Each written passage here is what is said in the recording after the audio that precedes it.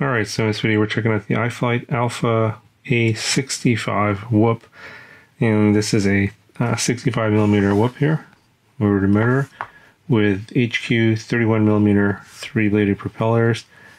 We have 0802 motors here. I'll just show you. I've got another sample here. These are the Zing 0802 22,000 kV motors. You know, they have this rounded bell at the top there, kind of similar to what the Happy Model motors look like. 1mm shaft, and then the motors are plugged into an all-in-one flight control board and ESC board. So this one has 1S 5 amp ESCs. So you have 4 unknown ESC plus F4 flight controllers, Matic F411 targets. The receiver is separate here. As you can see, it's got an XM Plus receiver, and it does come in other receiver versions like Crossfire, FlySky, etc. VTX is also separate as well, and here's what the insides look like. This is what's inside underneath the canopy there. And this is their board, and it's and I think there's any kind of a weird, it's like a SX F4 1S 5 amp all-in-one whoop board. So it doesn't really have an interesting name, but this is what it looks like. It's kind of interesting in terms of its shape here. It does have a lot of cutouts, I guess, to help reduce weight. And you see the FETs for the ESC there. And then the receiver connections here at the top. You need to have an extra RX2 and TX2 there. And then the video transmitter is on this little shelf.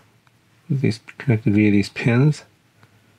25 and 50 milliwatts power switchable video transmitter, and the camera is connected to these 3 pads here. So you have video in, 5 volts and ground.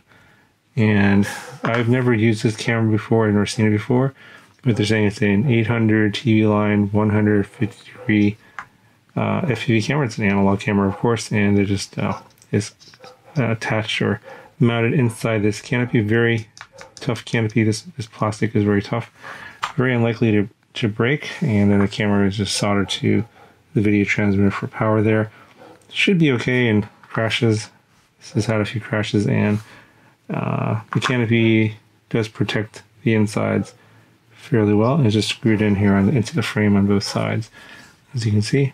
And the power lead here is a PH2 connector, and they're using the ones with the folded pins like the way Newbie Drone does theirs. But I think Beta FPV uses the BT 2.0 connector, and Happy Model uses the PH2 connector, but with the solid pins.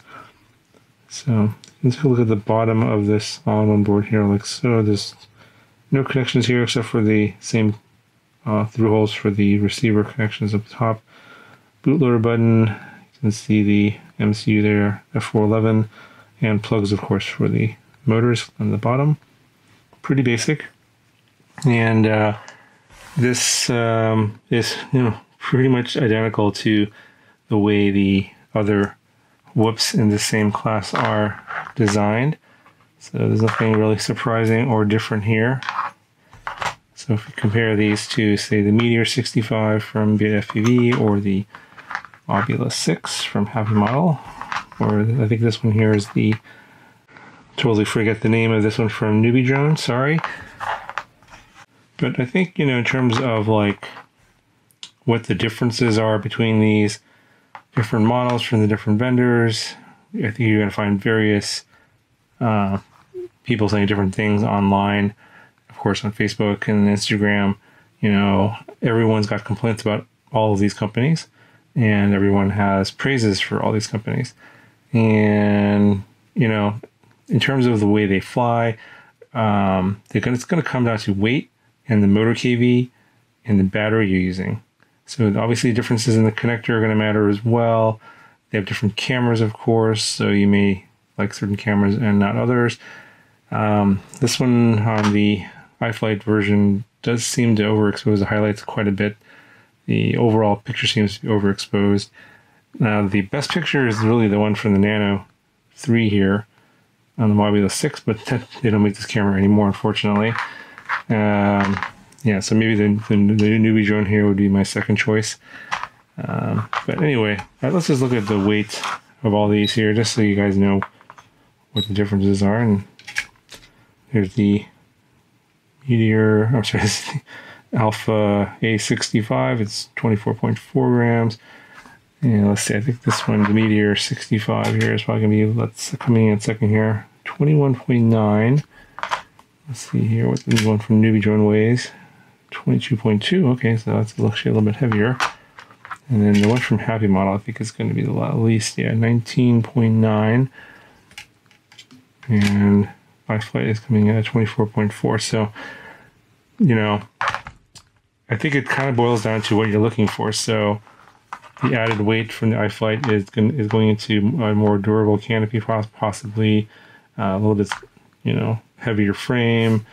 Obviously, the separate receiver and VTX compared to, say, like the lightest here, the Mobula 6. Yeah, you got a very light frame, still pretty durable. Canopy is probably not as durable as the one from iFlight. And a fully integrated board with the receiver and the video transmitter and the flight controller and the 4-in ESC all on a single board. That's where all your weight savings is going to come. And then you have different flight characteristics because of the less weight. And these motors being 25,000 kV, you're going to be able to do a lot more acro type stuff with something like this. The power to weight ratio is better on the Mobula 6 versus the iFlight. But if you're just talking about, you know, doing whip racing at a whip track, all four of these are completely capable, and it's really going to depend on the pilot as to how well these are going to do. In terms of the factory PID tune, I don't know. I haven't gotten one of these more recently, but the PID tune on this one comes with RPM filter enabled.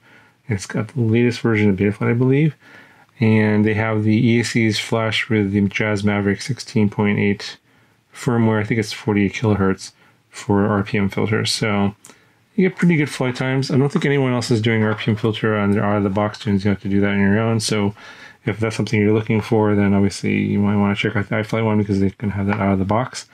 And then the battery I flew with is this one from Newbie Drone, the Nitro Nectar 300 milliamp hour Nitro Nectar Gold 1S. This one is going to perform really well on all of these, except for, of course, the Beta FPV. That's going to require the ones with the PH 2.0 connector, so, or the BT 2.0 connector. But yeah, this is the battery I recommend if you're going to get the iFlight.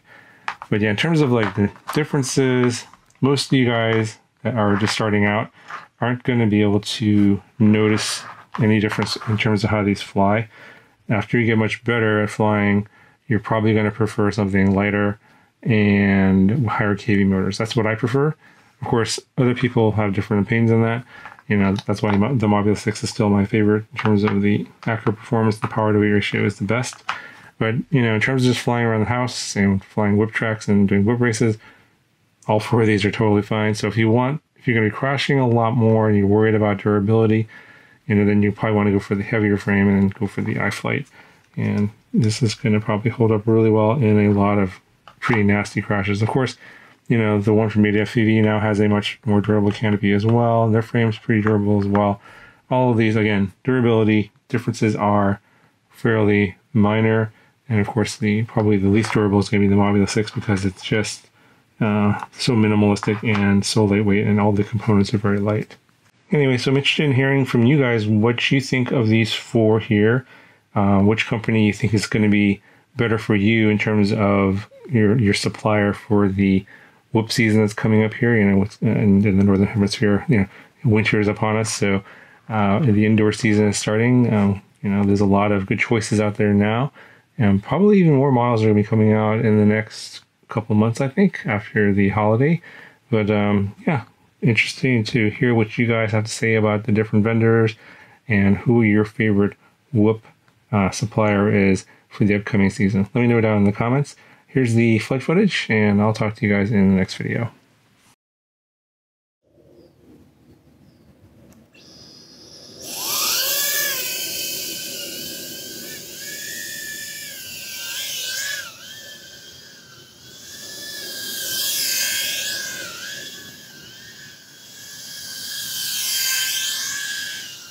So the props here and the motors and the way they sound, pretty typical of a lot of brushless whoops.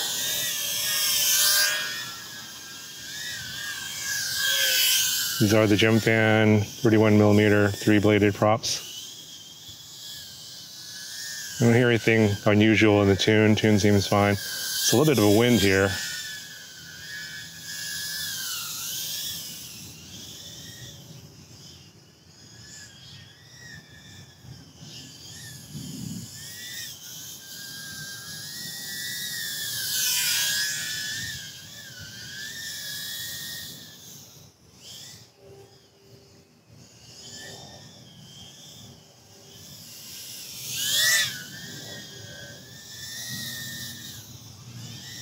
I am running the Newbie Drone 300 milliamp hour nitro nectar batteries.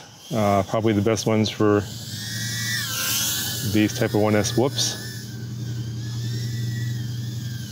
Curious how long the flight will be on these 22,000 kV motors. Pretty good power though.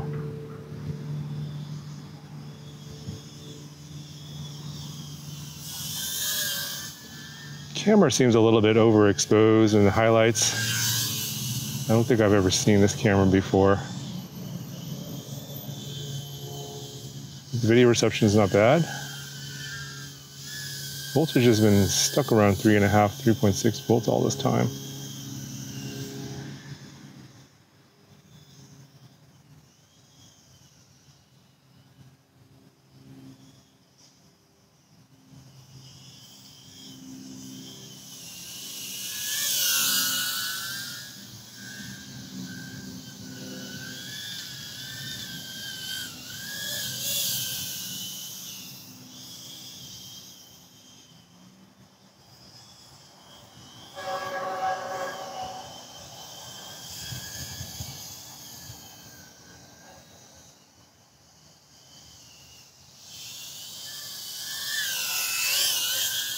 Oh, now I'm dropping about 3.4.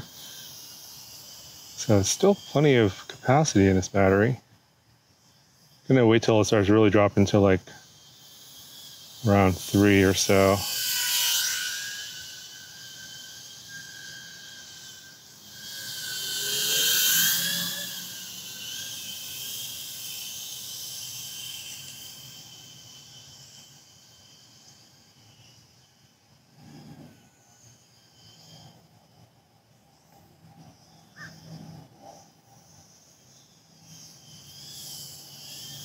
Ooh, almost hit that sign.